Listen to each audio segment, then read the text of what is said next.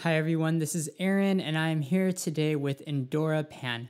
Endora is leading the Missions Food Fair this year, and Endora, I wanted to ask you, how do you personally worship God as the Food Fair coordinator? I think it is just trusting in God, having faith in Him, that everything will come together. And even if it doesn't come together, that's okay because God is in control, God is sovereign. It's also, you work with different kinds of people and you work with people that may be different from you, people from different congregations, people of different generations, and just different personalities, and you bring that all together in one room. It could be chaotic, but I think for me it's been humbling because I have to learn how to communicate, how to serve alongside these people because we're not against each other.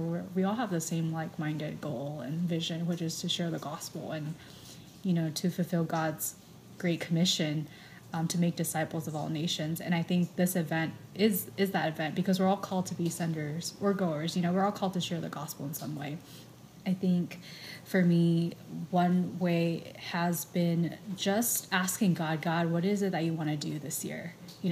Whether it's through me or in me, and teaching me different things. I think what's exciting has been just seeing how God has continued to bring on more people to serve in various capacities. Like my first year, I remember we started adding video, and that was like the first time we did it. And this year, we had the Gap kids do a video, and that was really exciting that they were learning. So we were training them to make it because they're our next generation.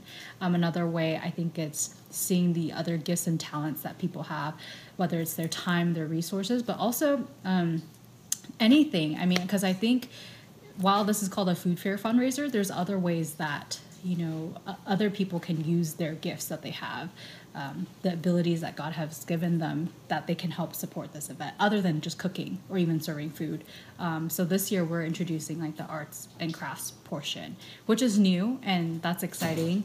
And we have no idea if that will be even a good thing, but I think it's great to see people who are so handy and artistic, because I'm not, just be able to showcase that and contribute to this event, because ultimately our goal, it is to glorify God with whatever He's given us. Thanks, Endora, and thank you everyone for listening.